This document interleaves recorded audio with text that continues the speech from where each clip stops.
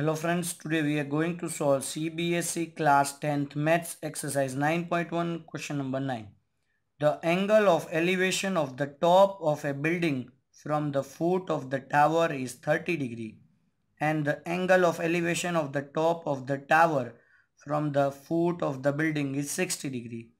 If the tower is 50-meter high, find the height of the building. So we are having one building and one tower, but we don't know which one is bigger. So what we are going to do? We know that from the foot of the building, the angle of elevation is 60 degrees. So we come to know that 60 degrees is there and another is 30 degrees. So directly we come to know, look here. From here it's 60 degree. So this will be 60 degrees. So opposite to greater angle, the side is greater, and opposite to smaller angle, the opposite side is smaller. So this will be our building, because from the building's base it is making 60 degree with the tower, and from the tower's base it is making 30 degree of angle of elevation to the building. So this will be our proper figure.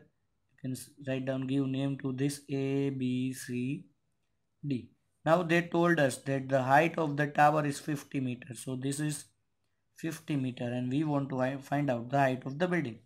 So simple. So first we are going to use in triangle BCD. Look here, BCD is also a right angle triangle and this angle is 60 degree and we are having this 50 meters, sorry. So with the help of that we can find out BC. 10, 60 degree, because we are having opposite and we want to find out adjacent, so we are using 10. Now our opposite is CD and our adjacent is BC. Now the value of 10, 60, that is root 3, and CD, that is 50 by BC. So BC will be equals to 50 by root 3. If we want to rationalize, you can rationalize here, but I am not going to rationalize it here.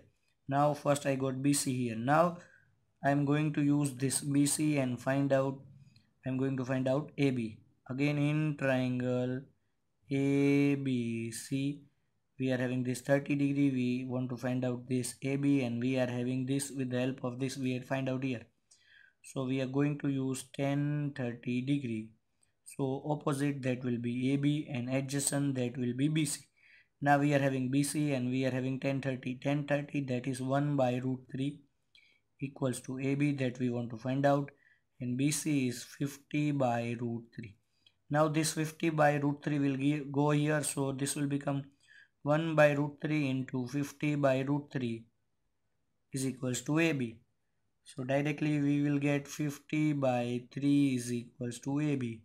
So the height of the building will be 50 by 3 meter.